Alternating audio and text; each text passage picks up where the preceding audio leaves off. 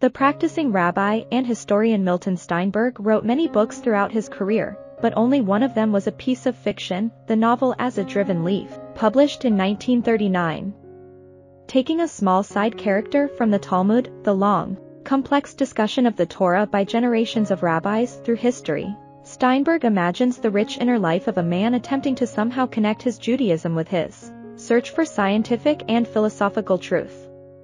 By setting his novel in the 2nd century CE, Steinberg grounds his writing in well-researched historical details that help propel our understanding of the conflict between the Jewish and Greek scholarship of that time and of the challenge of reconciling belief and science up to the modern day.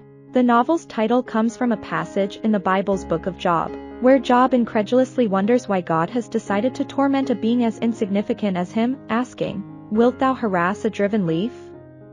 In this case, a driven leaf is the novel's protagonist, Elisha ben Abuyah, who is primarily known in the Talmud as the emblem of apostasy, a man who is renamed Akar, someone else, after he rejects Judaism. The novel examines what would have happened to compel Elisha to renounce everything he has believed in. The novel is set in Palestine about a century after Christ, and still under Roman rule. The events take place before and in the aftermath of the Jewish rebellion against their occupiers in the middle of the 2nd century, the Third Jewish-Roman War of 132 CE. The uprising would be brutally put down, and Roman forces would decimate the Jewish community in Judea almost to the point of genocide. Some 30 years before this war, Elisha is born in Palestine. His mother dies in childbirth, but he is raised by an attentive and loving father. The main philosophical division affecting the Jewish people at this time is whether to isolate their traditions from outside influence, or to learn about and adopt some Hellenic, Greek, culture and ways of life. Hellenists tend to be the more educated, higher class, more liberal of the two. Elisha's father tends towards Hellenism, and so the boy's education includes not just Judaism, but also Greek literature and science. While his friends are memorizing only the Torah, Elisha's father hires a pagan tutor so the boy will also memorize Homer's Iliad. When Elisha is 10, his father dies suddenly, leaving all his money to his son, who now lives with the family of his uncle Ammon in the town of Migdal. Ammon is diametrically opposed to Hellenist sympathies, and Elisha's education is now transformed into a strict, traditional one. Still, Elisha is exceptionally bright, and soon grows learned enough to become a rabbi. Not only that, but his brilliance qualifies him to join the Sanhedrin, the prestigious rabbinical court that dispenses justice and formulates laws. But being a first-hand witness to justice being done is also a front-row seat to injustice. After he is unable to prevent a good person from being treated unfairly, with dire consequences, Elisha starts questioning the foundation of his faith. One more incident of injustice is enough for him to renounce Judaism altogether, as he decides that there is no true judge and no true God. At first he keeps these conclusions secret, but after he shares his atheism publicly, Elisha is excommunicated.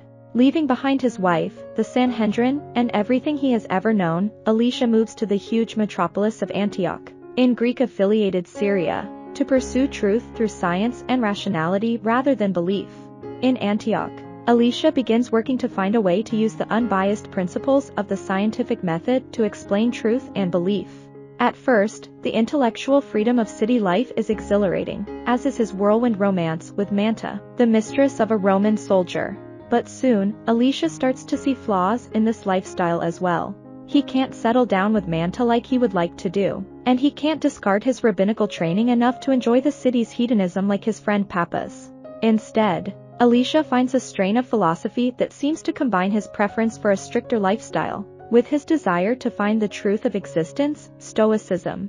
Busying himself with scholarship full-time, Elisha finds himself going native, adopting Greek ways of thinking about the world, and even admiring the governing systems of the Romans, a shocking opinion, since the Jewish community has always viewed the Romans as unlawful occupiers. But there is no place for Elisha as a Stoic scholar either, and when he gets published, he is harassed by Marcus Tanius Rufus, the praetor of the province. In 132, the simmering tensions of the Jewish independence movement's resistance to Rome finally erupt into war. The Romans round up Jews in each province, not just in the rebelling Judea. Given the choice of either collaborating with the Romans or being killed, Elisha decides to do what he promised Manta when she was dying: save himself. He gives the Roman officials key pieces of information about Judaism that enable the Romans to use Jewish law against the Jewish people.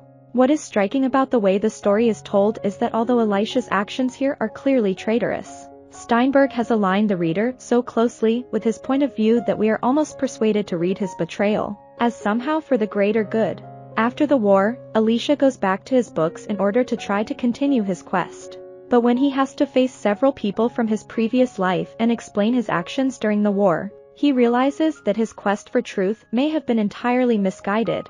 He originally dismissed his faith because he saw acts of injustice. But after a lifetime of studying math, science, literature, and history, Elisha sees that philosophy that relies on strict rationalism is deeply flawed because it also completely ignores mercy and justice, valuing truth and beauty over humanity. The novel ends with Elisha dying a depressed, miserable, disgraced man without a family or loved ones. I hope you enjoyed this video. Leave a like if you did and be sure to subscribe. Thank you.